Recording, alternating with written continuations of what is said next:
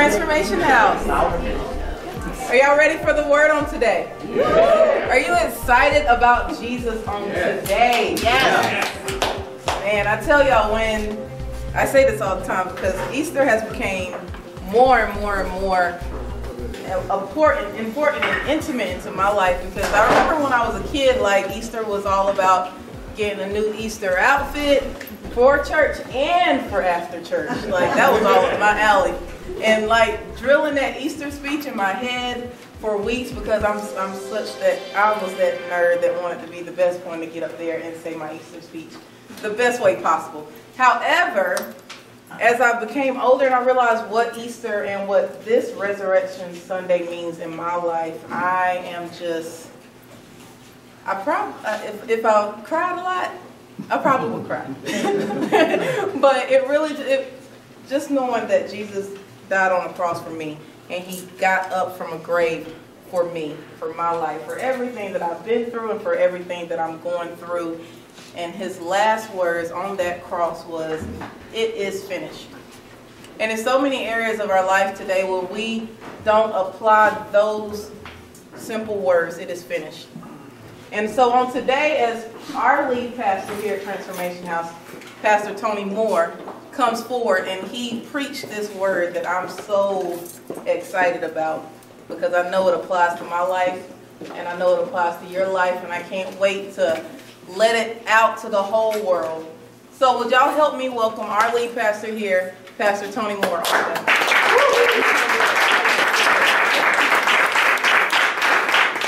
Good morning. Good morning. Great to see you in church this morning. Wow, everybody looks great. Dressed up. Tim, good job. You know what I like about Easter? You know why I just love Easter? Why? Tell us. Thank you. You know you have to talk back. Easter eggs? Peeps. Peeps. Yes. We've had peeps all week. And jelly beans and all that good stuff. I love Easter candy. I love anything that's just close to straight sugar as you can get. Right. I don't need the chocolate and all that other mess, nuts and all that. I mean, I like it and I'll eat those too, but I like just the plain sugar. Anyway, no, that's not the reason I like Easter. Well, it's not the main reason I like Easter. I like Easter because I get to come to church every Easter and share it with my family, with friends, and no, that's not the reason either. But I like that part. In fact, man, y'all look so good. You know, we have to do this, right? Hold on. No, cannon shots. Oh, wait. Okay, y'all, just run over here just for a second. Right in the middle. We're going to do it. Selfie congregation. Okay. Well, I can't miss you. Get over here. Oh. Are you in? You're not in. You need a selfie stick. Oh. Jen, come over this way. I like selfie sticks. Just swing it around in your face. They're right in? Yeah. Oh, where's the button? Okay, here we are. Gotcha. So be watching Ellen tomorrow.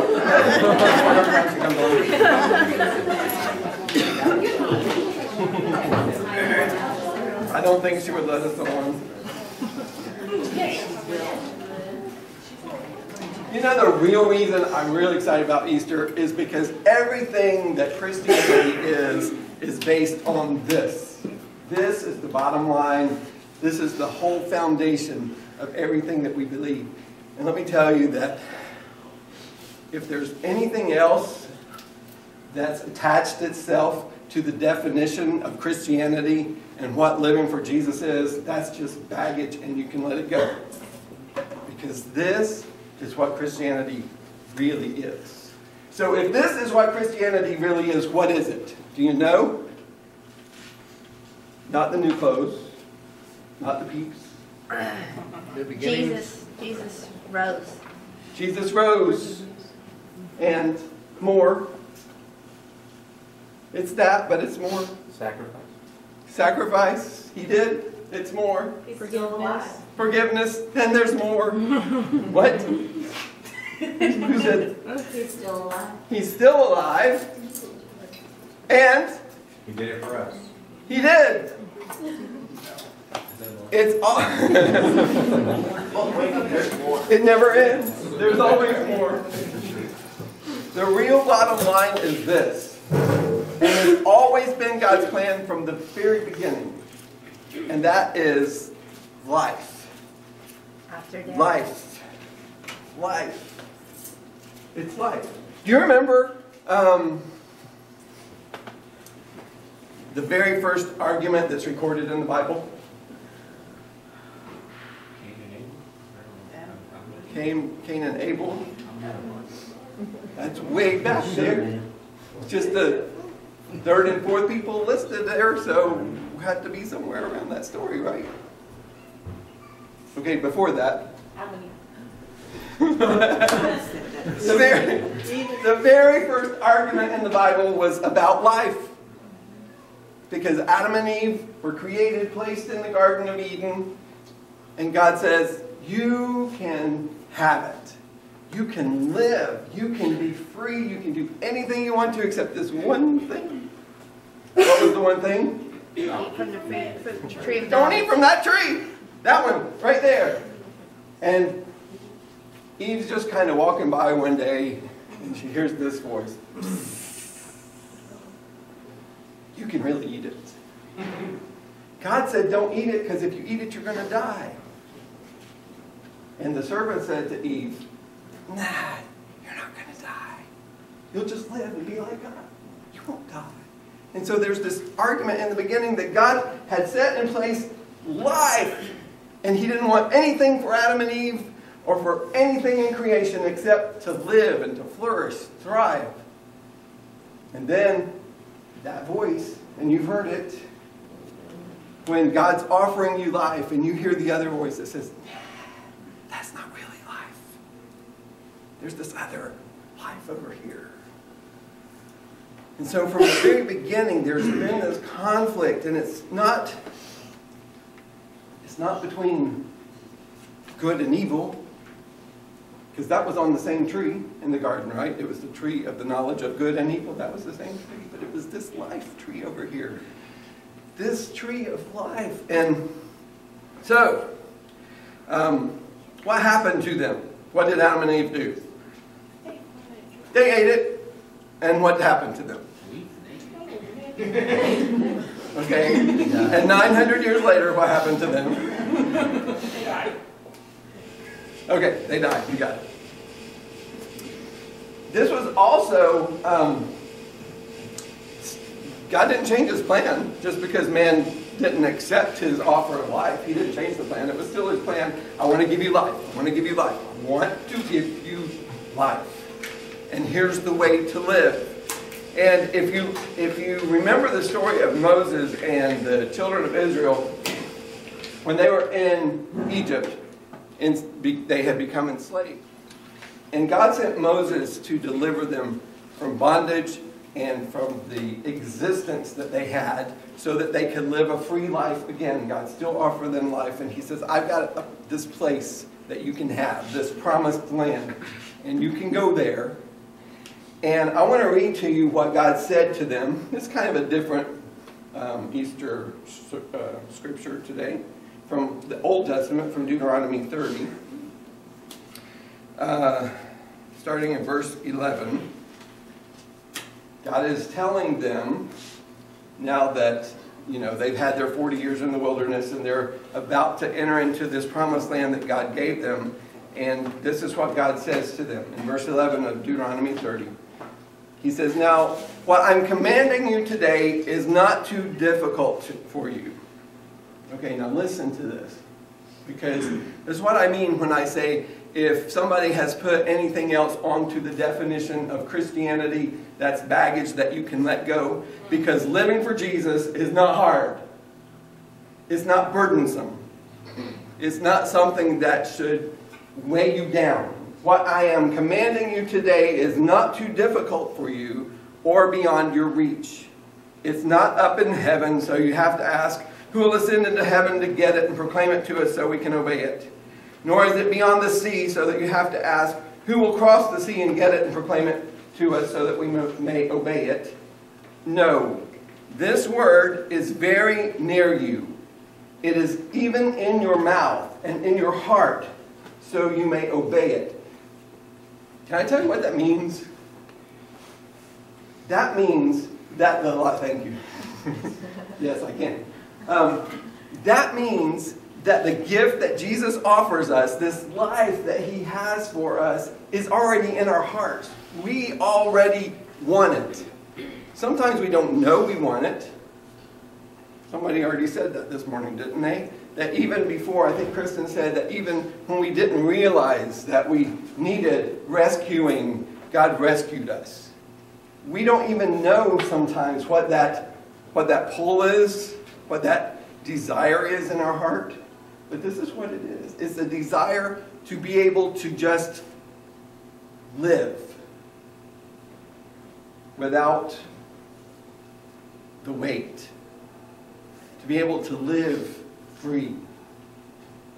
And this is what God is saying. It's already in your mouth. You're already asking for it. It's already in your heart. You're already longing for it. So see, I set before you today life and prosperity, or death and destruction. For I command you today, this is how you find it, to love the Lord your God, to walk in his ways and keep his commands, decrees, and laws. Then you will live and increase. And the Lord your God will bless you in the land you're entering to possess. Now they're on the very edge of this promised land, and God's telling them this is how you're going to thrive when you get there. So he says, but if your heart turns away and you're not obedient, and if you're drawn to other gods and to worship them, I declare to you this day that you will certainly be destroyed. You will not live long in the land you're crossing the Jordan to enter and possess. So he says, now I have put these two choices in front of you. Life and prosperity, or death and destruction. And this is the way to get whichever one you choose. In verse 19 he says, this day I call heaven and earth as witnesses against you that I have set before you life and death, blessings and curses. Now choose life, so that you and your children may live, and that you may love the Lord your God. Listen to his voice and hold fast to him. For the Lord is your life, and he will give you many years in the land he swore to give to your fathers, Abraham, Isaac, and Jacob. This is what God is saying to his people. Now, they've been in bondage.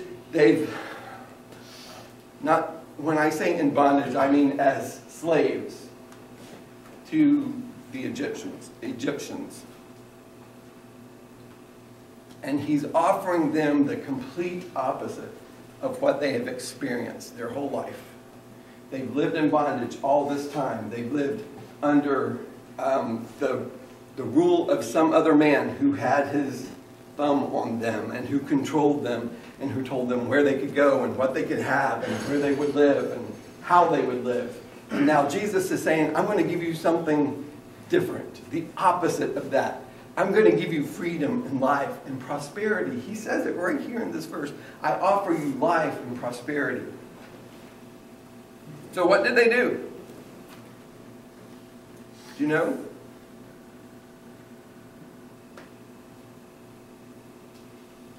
They accepted his life offer for a while. And then, just as he told them, they started listening to the other voices, just like Adam and Eve did in the garden. They started listening to the other offers, but, this really isn't so great. Not so great after all, is it? You really should do your own thing instead of really submitting your life to God.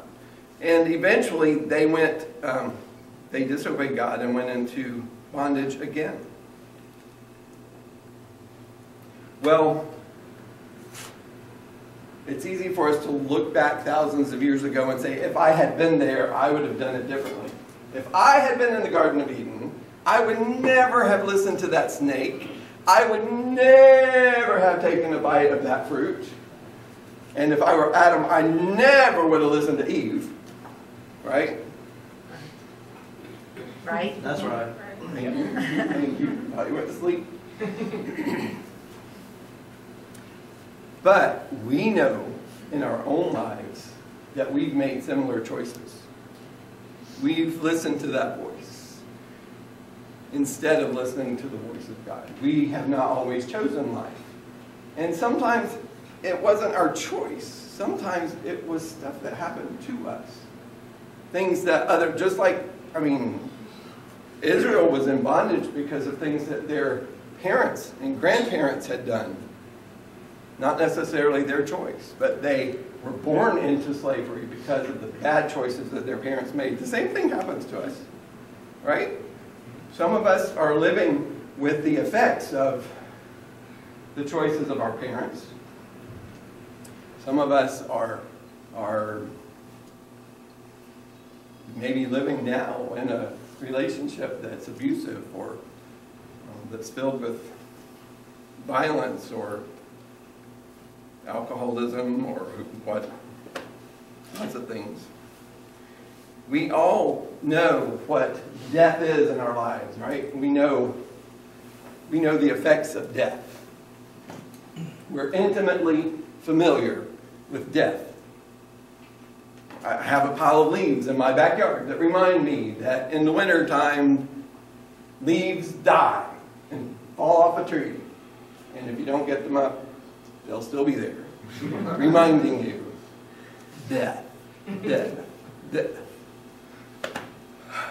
I've spent a lot of time in the past few weeks in cemeteries. Not my favorite thing to do.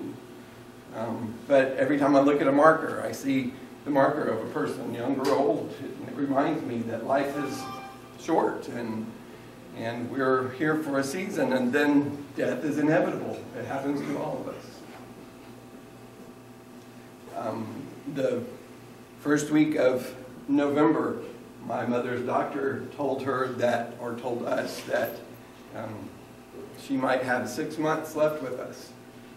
She suffers from dementia, and she's always been mobile and talking, but the last several days she's stopped eating, and it looks like the doctor's timetable is pretty close. That 6 months will be over at the end of April. Her body is very weak, and she's not responding very well. But Judy and I were there. Some of you got to meet Judy's family who were visiting from Ohio last weekend, and we took them over to see my mom and dad for a little while Thursday. My mom was in bed the whole time. She hadn't been up all day. She hadn't eaten anything all day. She weighs like 82 pounds, very frail, and usually doesn't know anybody. We got ready to leave, and Judy and I were standing by her bed, and she hadn't responded very much at all. She did look up and smile when Judy came and talked to her. She loves Judy. I'm blessed that way, that my mom and my wife became best friends in the past 20 years that we've been back here in Greenville. But she wasn't saying anything, so we turned to walk away, and she said, "Don't just turn around and leave me." And so, we went back, of course, not going anywhere, we're right here. And so I bent down and gave her a kiss on the cheek, and she said, "Did I give you a hug?" And I said, "Not yet." So, and she couldn't move. I just bent down and took her and hugged her, and she turned her face and kissed my cheek. And then she had to give Judy a hug too. And it was a sweet moment, a reminder, though, that death is coming, and that at some point there will be a final kiss, a final hug, a final goodbye, and we're really intimately familiar with that part of our lives. We know how death stings, We know the pain of that. We know the pain of losing. All you have to do is listen to the news, and you see that death is everywhere, from wars or violence or crime, suicide. So much. Every time you listen to the news, you hear another story, even local news. You don't listen to a local newscast without hearing somebody was killed in an accident or was murdered or took their own life. Death surrounds us, and we're so familiar with it. But why aren't we more familiar with life? Why aren't we more familiar with the gift that God offers us? Why don't we hear more life-giving stories? What we call living, I think, is sometimes just existing. We're just getting older to the point that we're going to die, and we call that life, and it's not really much life to it. We're getting through this day, and we suffer all the pain and the heartache, and then we hope we get to another day, and then the next day we're hoping is going to be better, and sometimes it is, sometimes it's not, but it's just, we're so burdened down with dying instead of really living. Some of you probably have heard your whole life how worthless you are. And every day that affects you. You go about your life assuming that because you've been told you have no worth, that you have no worth. You listen to that. You listen to that voice that tells you that nobody cares. You listen to the voice of the enemy that is constantly trying to belittle you. Some of you have maybe made poor choices and got you into relationships and you don't know how to get out of them and you wish you could. And you constantly just hear there's no hope, it's not going to get better. Some of you probably have been burdened with religion and judgmental people who are constantly pointing at you and telling you that you need to measure up to some standard that you don't meet yet, and you know in your heart that that standard you will probably never meet. Now, I can tell you something about that standard from judgmental people. It's always man-made. It's always a false idol. And it's part of something that you can let go. But so many times we feel like I can't, I don't know where to turn. I can't turn to my friends because they say I'm worthless. I can't go to my family because they're always belittling me. I can't go to God because I don't measure up to this religious standard. Personally, as a victim and survivor of childhood sexual abuse, I know what it's like to live every day of your life wondering who you are. Am I really that person that can only be used? Am I really the person who has to let other people control me? The first 40 years of my life were lived every day hearing those voices. Every day I heard that other side.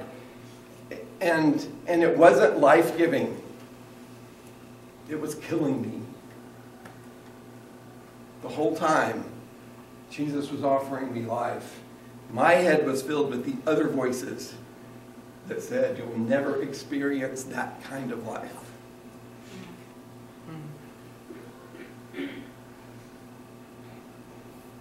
The result of all that, I believe, is that we live on this downward spiral that continually gets worse. We get lower. It never improves. It always gets worse.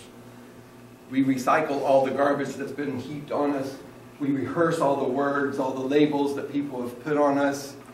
We keep hearing those voices over and over again. But I want to tell you something. That's not living. That's existing. There's something better.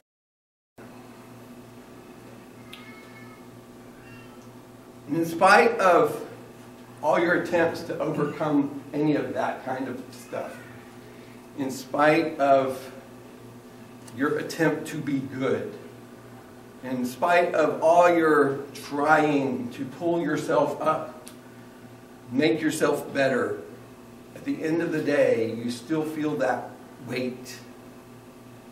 In spite of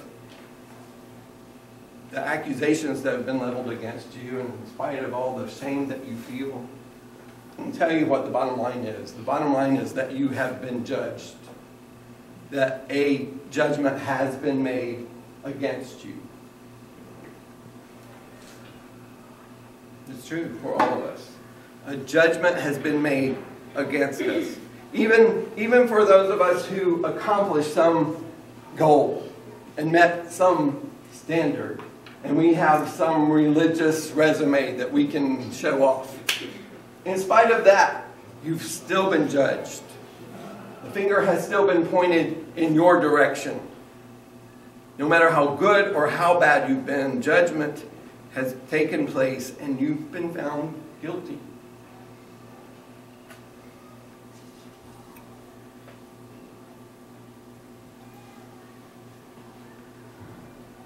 There's a story in Jesus' crucifixion story. There's a man that plays a role here that you may not think very much about when you think about Easter.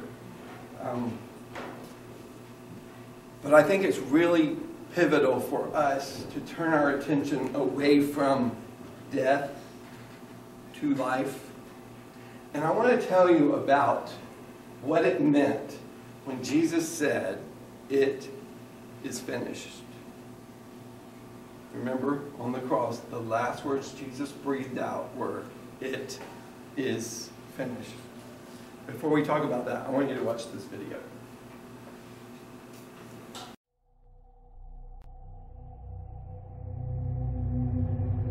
We see the story of Jesus going to the cross, and everything seems to kind of be hand in hand. And then there's this one character that seems to interrupt the narrative. His name's Barabbas. We don't even know much about him except that he's a murderer, a leader of an insurrection, a rebel. And why he's even mentioned, sometimes I'm not so sure. It's like, what? This is about Jesus going to the cross. So in this moment, Pilate thinks, I hold the destinies of these two men in my hand. I know the Jews have a tradition that on a holy day, I will release one of the prisoners on death row. Pilate stands on this audacious stage, who now presents Jesus, Son of the living God, versus Barabbas, the thug and rebel. He says, all right, who do you want? This is blasphemy. This has gone too far. There's no comparison. This is a rightful prisoner, a man who should be on death row. He's a rebel against Rome. He leads a rebellion. He murders people. He's a bad man. He's a thug and he's a crook. He deserves the chains and he deserves the crucifixion. Jesus, what has he done but heal, restore, deliver, set free, open blind eyes, open deaf ears, heal the lame and the leper? What has Jesus done? Who do you want? We want Barabbas. Yeah, give us Barabbas.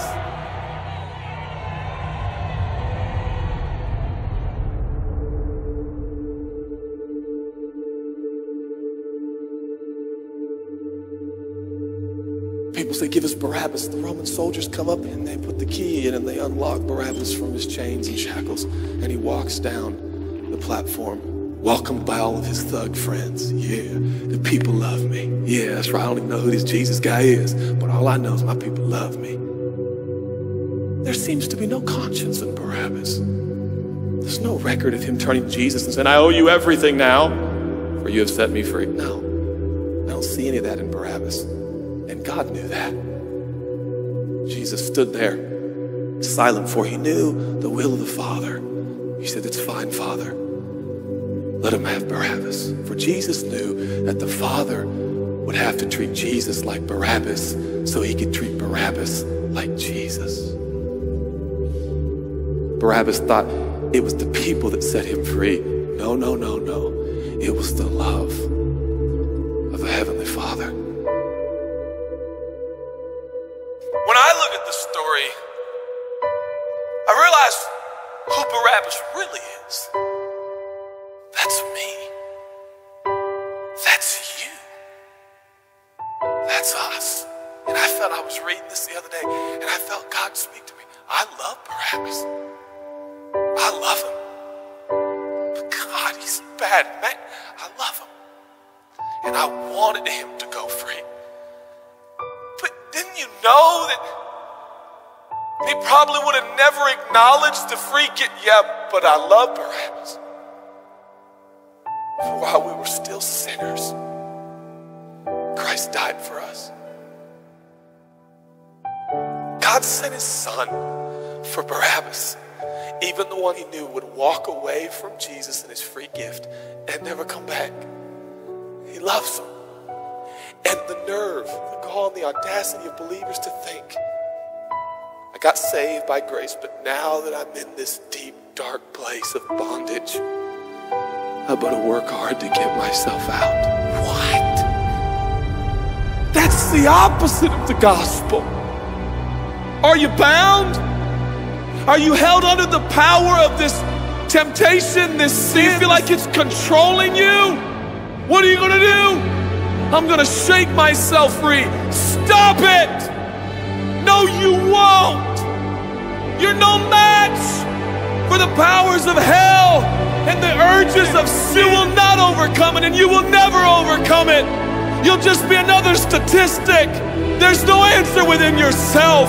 Your own marriage, your own goodness, your own discipline, your own devotion will not save your marriage and will not save your kids. There's only one. And he's the one that took your place. He's the one that stood silently on the platform with Pilate and said, yes, let him have Barabbas. Take me. How many times have I stood on that platform with Pilate and Jesus, and I'm the Barabbas, and they start to take my chains off, and I say, no, no, I deserve this. I deserve the guilt. I deserve the shame. I deserve the consequence. I deserve it. Jesus seems to look at me and say, no, son, let me have it. Let me have your sin. Let me have your pain. No, God, I did it to myself. I deserve it. My marriage won't make it. This is what I deserve. I deserve divorce. I deserve poverty. I deserve sickness. I deserve it all. No!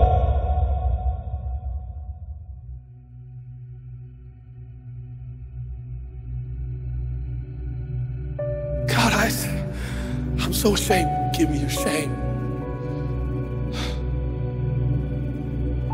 But God, what if I do it again? I'll still be here. Oh God, I don't want to hurt you. I love you. I don't want to do this anymore. Give me your sins, son.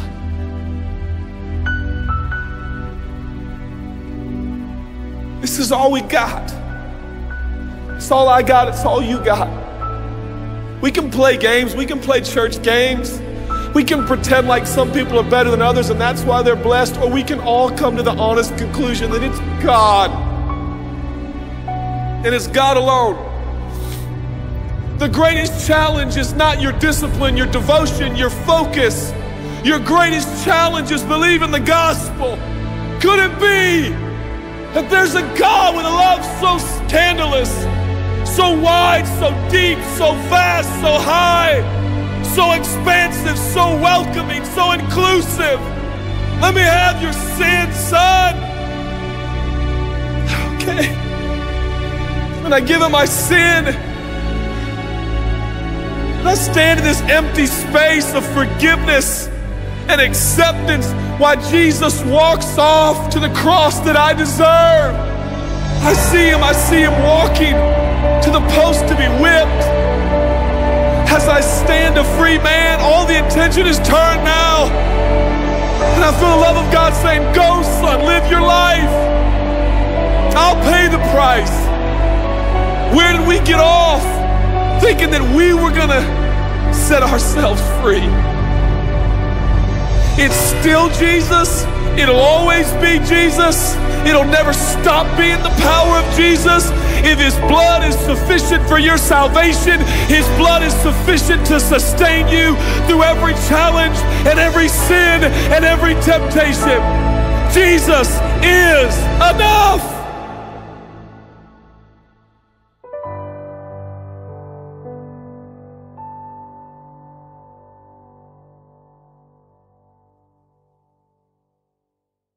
That's why the gospel is such good news.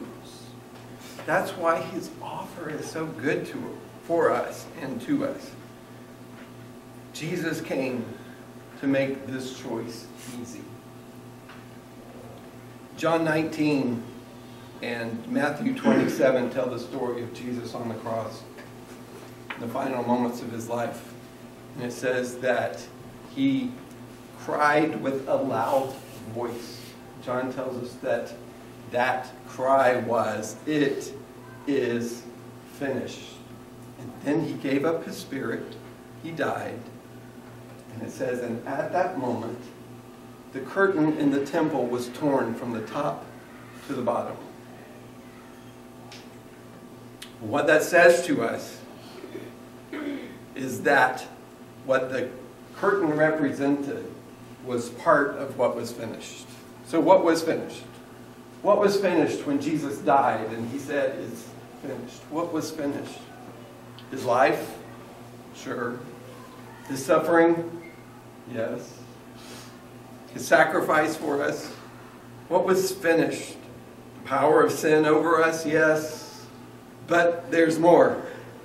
It's not just that. There's more to it. What was finished was represented by that curtain, and that is that barrier. The curtain had always been there in the temple because God's presence resided in this particular place, and no man could ever come into this place. The curtain to show that the barrier between God and man was done. It was finished, whatever the barrier was. If it's pain, if it's sin, if it's temptation, if it's hurt in your life, if it's your choices, whatever the barrier is, it is finished. If it's a pain that's been afflicted on you by your surroundings or by your family, by your friends, by people around you, or by your choices, or whatever it is not a barrier anymore. It's done. It's over. It's out of the way. Isaiah 53 is a prophecy about Jesus. And he says this about Him: He was despised. Jesus was despised. Have you ever felt like people look down on you? Anybody? Ever feel like people look down on you for some reason? Jesus felt that too. He was despised. He was rejected of men. Ever feel alone? Like you're in this all by yourself? Jesus did too. He was a man of sorrows and acquainted with grief. Ever cried yourself to sleep at night? He was a man of sorrows and acquainted with grief. And we hid our faces from Him. Ever had people deliberately avoid you? He was despised and we esteemed Him not. Ever had somebody else take credit for something good you did? For some accomplishment that you made? Somebody else got the credit for it? Surely Jesus, in His suffering and in His death, has borne our sorrows and carried our griefs. Yet, we said, God did this to Him. We saw Him stricken and smitten by God and afflicted. We said, this is God's doing. But the truth is, according to Isaiah, He was wounded for our transgressions. He was bruised for our iniquities. The punishment of our peace was on Him, and with His stripes we are healed. Let me tell you basically what this says. Because of what Jesus went through, we're healed, we're complete, We're whole. We are in right standing with God. And in Isaiah's day, when he was speaking these words, the curtain was still in the temple and there was still a barrier there. But God was making a way for us, even then, to say to us, I'm putting in front of you today this choice. You can choose life and prosperity, or you can choose death and destruction. So I'm calling you today to choose life. It's always been God's plan. Always. Let me tell you what the Apostle Paul wrote in the book of Romans as we get ready to close. I'm going to read this from the Message because, well, I want you to hear this. It says, we throw open our doors to God and discover at the same moment that He has already thrown open His door to us. We get to a point in our lives where we say, okay, I've mustered up enough courage. I think I took a shower this morning. I'm clean. I haven't done these things in a few hours, so I'm pretty okay. I think I can come to God now. And we muster up the strength to creak the door open into God's presence, to say, God, can I have is there a slight chance that I can have a relationship with you? And when we just crack the door open a little bit, we find out that the other side of it is already thrown open wide, and God is already saying to us, you're welcome here. You can come in here. There is nothing that should be a barrier between you and me. The door is wide open. We throw open our doors to God and discover at the same moment that He has already thrown open His door to us. We find ourselves standing where we always hoped we might stand. Remember, this word of life is already in your heart. It's already a desire there. It's already in your mouth. You're already saying it. Could I please just live instead of exist? He says we find ourselves standing where we always hoped we might stand, out in the wide open spaces of God's grace and glory, standing tall and shouting our praise. Can you imagine if your life wasn't so burdened? If your life was something more than just existing, if you could actually stand in a space where you were free and you were wide open to where you knew you were standing in an acceptance by God's grace and in His glory, and you could even shout praise. Can you imagine that? Let me tell you how God looks at you. Another word from Isaiah is this: a bruised reed. Some of you know what a reed is, right? If you're on the edge of water, it's a really tiny, thin stalk that's hollow. It absorbs water, takes water in. So it's very fragile. Isaiah said that one of those reeds, a bruised reed, and he's not talking literally, he's talking about us. This is a figure of us. A bruised reed He will not break, and a smoldering wick He will not snuff out, but in faithfulness He will pour out justice. God knows what you've been through. He knows what has bruised you. He knows what is bending you over. He knows what the weight is caused by.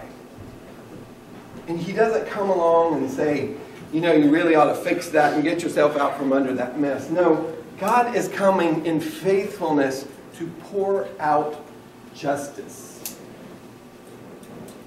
You might not see it, you might not understand it, but God is making everything right. Your choice isn't to make everything right. You don't have to do that. That's not your job. That's His job. Your choice is to choose life. Just to choose to live. What I'm telling you today, He says, is not hard. And it's not far from you. It's easy. It's an easy choice. All you have to do is choose it. Psalm 103 says, the Lord is compassionate and gracious. He's abounding in loving kindness and slow to anger. He won't always strive with us, nor will He keep His anger He has not dealt with us according to our sins, nor rewarded us according to our iniquities. For as high as the heavens are above the earth, so great is his loving kindness toward those who fear him. And as far as the east is from the west, so far has he removed our transgressions from us. Just as a loving father has compassion on his children, so the Lord has compassion on those who fear him. This morning, we have this choice to continue living our life as we always have, or to follow after God's plan. To just simply say, today I want to choose to live. Did you hear anything in there that was hard? Was it too hard for you just to make a choice to live and then let God deal with the stuff? We stand before him and we know we don't deserve it. We know that there are things in our lives that are happening to us sometimes because of our choices. And it's my fault. I deserve this. I deserve to live like this. My mother lived this way. My grandmother lived this way. I guess I'll just always live this way. And we're constantly under this cloud.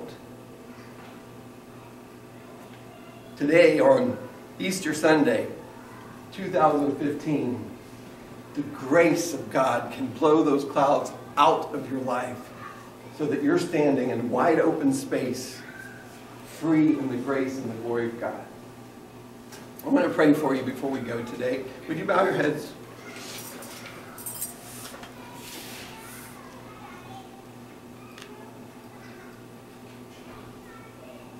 As you listen to this word today, maybe you feel that. I feel that urge within me. I really do want to make the right choice. I want to live and prosper instead of head my life toward death and destruction. And if you want to make that choice today, just pray with me. Just in the quietness of your heart. You don't have to say anything out loud. If you want to, you're welcome to.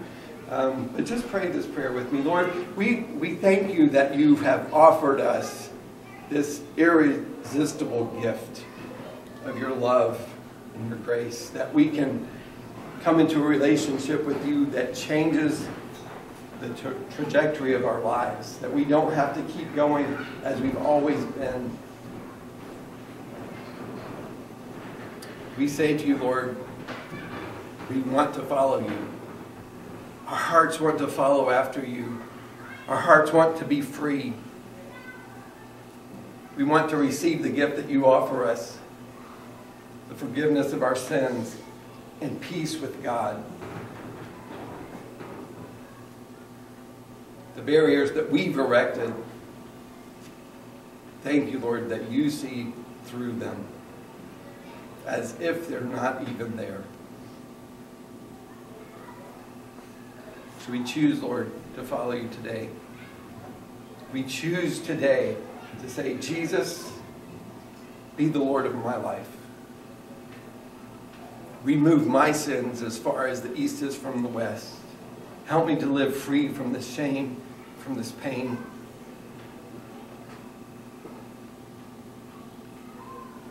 Lord, you get glory through my life.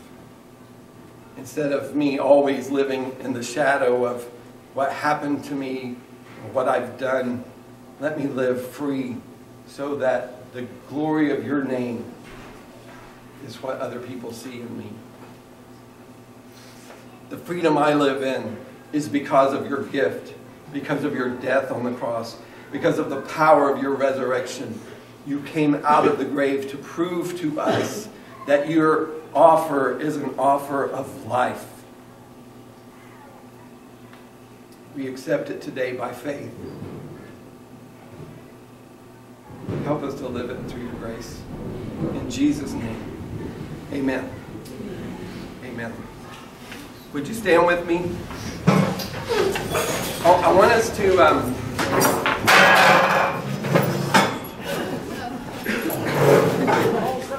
Hey, one day we'll have some chairs that, or carpet or something. We love being in this space. We're thankful to God that we get to experience the grace of God and the family of God here every Sunday. We're so glad you're with us today, and we would love to see you back every week. or any time that you're in town, if you're visiting. Thank you so much for being here. Can I ask you before we go, was there anybody that prayed that prayer with me this morning? Would you just raise your hand so we can give glory to God for that prayer?